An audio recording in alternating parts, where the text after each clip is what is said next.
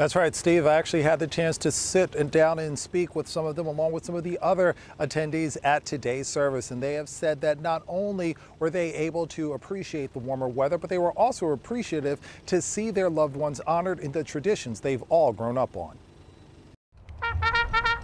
Pierce County honored servicemen and women who gave their all for their country. That freedom we enjoy. Today's Memorial Day service included officials, veterans, and friends and loved ones of those who answer the call. The service held special value for some because it put into perspective just how valuable time can be. These people that lost their loved ones, they know now that time is precious, the life is precious. What time we have here is precious.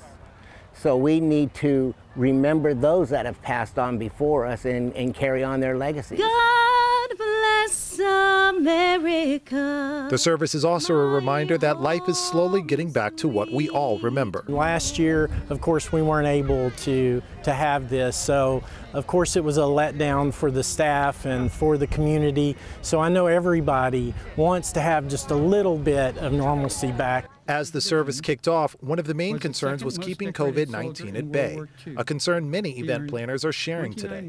Overall, Pierce County seems to be on top of things.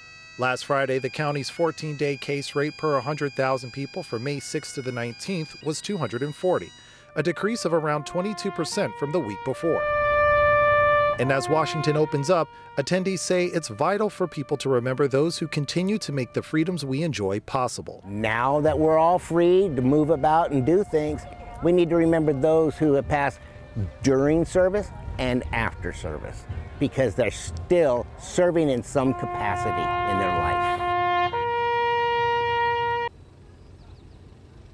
Now, although cases going down and vaccinations going up is good news, health officials here in Pierce County are still encouraging people to stay safe from COVID-19, which means maintaining those prevention protocols such as wearing a mask and avoiding large crowds if you can help it in order to make sure that no bad news ruins these sunny days.